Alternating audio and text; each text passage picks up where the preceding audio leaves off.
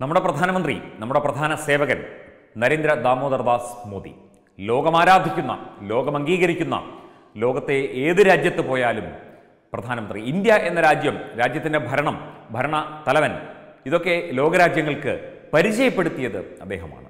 അദ്ദേഹം ലോകം മുഴുവൻ സഞ്ചരിച്ചു. അതിന് ഇവിടെ ഇടതുപക്ഷക്കാരും കോൺഗ്രസ്സുകാരും മറ്റുള്ളവരൊക്കെ ലോകം ചുറ്റാൻ പോയി എന്നൊക്കെ പറഞ്ഞു. അല്ല, നിങ്ങൾക്ക് ചുറ്റാൻ വേറെ അധികം ലോകമൊന്നുമില്ലല്ലോ. ലോകം ചുറ്റുന്നത് എന്തിനാണ്? അദ്ദേഹം ടൂർ പോയതല്ല എന്നുള്ള കാര്യം നിങ്ങൾ മനസ്സിലാക്കുക. കൂടുതൽ വിശദീകരിക്കുന്നില്ല, പലവട്ടം ഇതൊക്കെ പറഞ്ഞതാണ്. നരേന്ദ്ര ദാമോദർദാസ് മോദി വിശ്വഗുരുവായി മാറും എന്ന ഒരു അഭിപ്രായം ലോകത്താകമാനമുണ്ടായിരിക്കുന്നു. ദ വേൾഡ് ലീഡർ, ലോകത്തിൻ്റെ എല്ലാ രാജ്യങ്ങളും ഉറ്റുനോക്കുന്ന ഒരു നേതാവായി നരേന്ദ്രമോദിജി മാറിയിരിക്കുന്നു.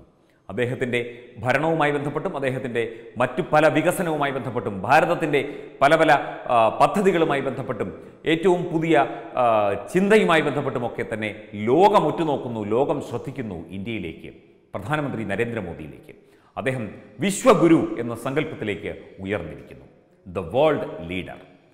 തീർച്ചയായും അദ്ദേഹത്തിൻ്റെ ഈ രണ്ട് കാലഘട്ടത്തിലെ, കഴിഞ്ഞ സർക്കാരിൻ്റെയും ഈ സർക്കാരിൻ്റെയും കാലഘട്ടത്തിലെ വളരെ സ്തുത്യർഹമായ ഒരു ഭരണം, ഭാരതം എന്തെന്ന് ലോകത്തിന് കാട്ടിക്കൊടുത്ത വ്യക്തി, ഭാരതത്തിൽ എന്തൊക്കെയുണ്ടെന്ന് ലോകത്തിന് കാട്ടിക്കൊടുത്ത വ്യക്തി, ഭാരതം എന്താണെന്ന് ഇവിടുത്തെ ജനങ്ങളെയും ലോകത്താകമാനമുള്ള ജനങ്ങളെയും അറിയിച്ച വ്യക്തി, അതാണ് നമ്മുടെ പ്രധാന സേവകൻ നരേന്ദ്ര ദാമോദർദാസ് മോദി. അപ്പോൾ ഈ മനുഷ്യനെ അല്ലാതെ ലോകഗുരുവായി ആരംഗീകരിക്കും? ഇദ്ദേഹത്തെ അല്ലാതെ വിശ്വഗുരുവായി ആര് പ്രകീർത്തിക്കും?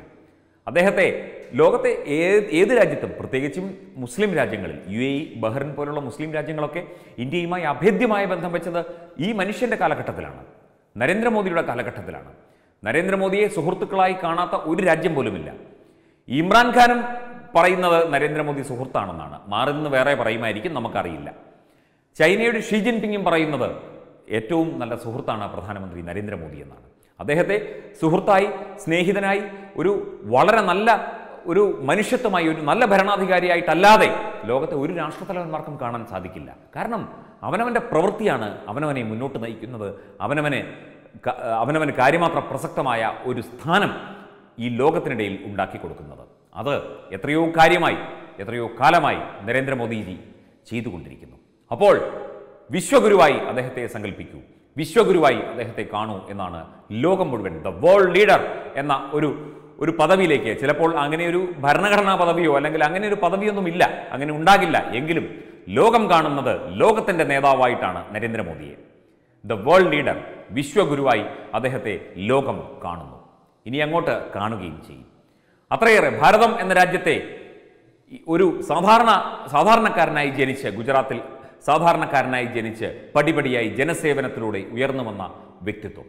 അദ്ദേഹത്തെ ചായക്കടക്കാരൻ എന്ന് പറഞ്ഞ് കളിയാക്കിയവർ ചായ് പേ ചർച്ച കൊടുത്ത് അദ്ദേഹം മറുപടി നൽകി. അദ്ദേഹത്തിന് എന്തിനും ഏതിനും മറുപടിയുണ്ട്. കാരണം രാജ്യത്തിൻ്റെ നന്മയ്ക്കായി, ലോകത്തിൻ്റെ നന്മയ്ക്കായി മാത്രം പ്രവർത്തിക്കുന്ന ഒരു വ്യക്തിയാണ് നമ്മുടെ പ്രധാനമന്ത്രി.